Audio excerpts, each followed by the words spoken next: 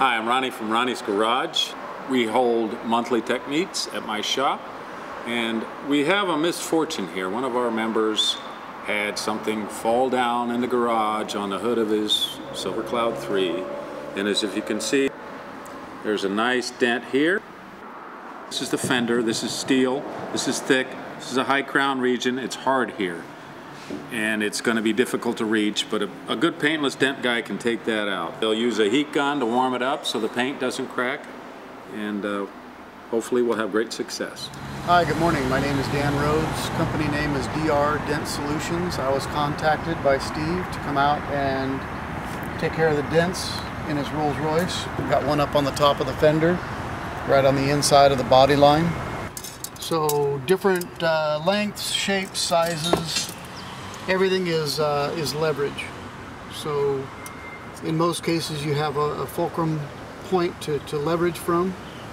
So if you've got a large opening, larger dent, a larger rod, larger diameter, no deflection when you bend, so any pressure that's given you've got no loss in deflection. So it doesn't take very much pressure to have something like this push it out. You got limited space, then you get into something that's smaller. So whereas that one you're prying off of a point to leverage it out, this you're going to be in between two layers or two skins of steel and working on it. So the leverage point is the same. It's a shorter distance. Doesn't take a great deal of force or pressure to push it out.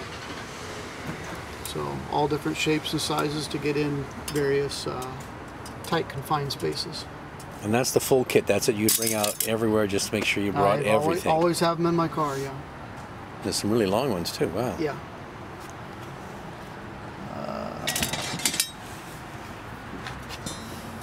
4 feet long. Wow. Not very fancy, but they work. So we use a heat gun to not so much assist in the steel part of it, but for the paint. It gets nice and warm, the paint becomes pliable and won't crack. Dents will basically just pushed up with metal rods. That's pretty much it. Just years of experience are what really make it work. I use a light as a source of reference. It casts across the panel and accentuates and makes the dent really stand out, and that's how I see what I'm doing. That's it.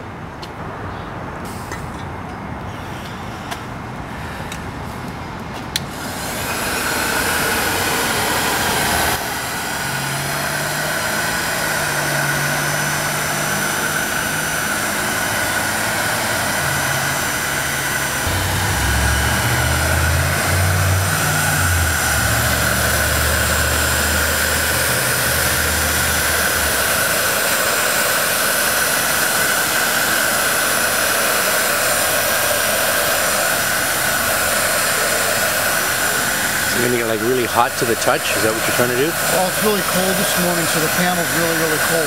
So if you heat it up lightly, it's just gonna dissipate so quickly. Trying to heat up a pretty good area so it won't cool down quite as fast. And it goes to as hot as like a hot summer's day, or? Yeah, pretty much warm sun. I grew up in Colorado, and my first car I used to have to go to salvage yards to pick up parts. A lot of times you could tell when a car was damaged, what season, based on the condition of the paint. The paint's all cracked and peeling back. It was typically a winter hit.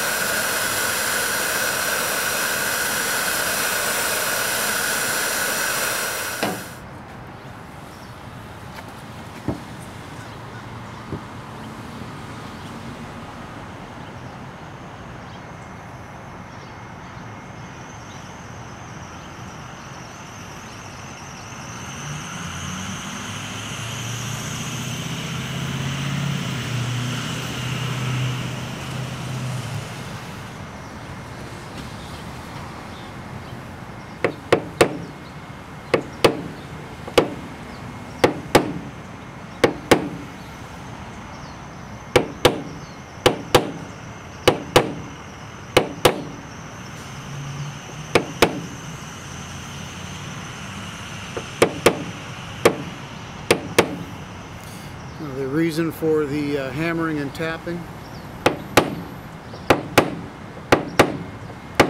is that a dent, if you were to look at it as a cross-section cut view of what a dent is, would look like a volcano. And everybody's, common person's untrained eye would look at and see the dent or the well as a focal point and not seeing the damage around it. It has a crown or a stretched ring around the top of it. As you lift it up, the crown becomes more pronounced and acts as a tension or a stress against the steel or aluminum, whatever you're working on, and kind of holds the dent in place. As you bring it up and that increases or tightens up, you need to go back and relieve the tension by lightly bringing it down. So you're working basically both sides of the dent. So I've got it probably about 85–90% of the way right now.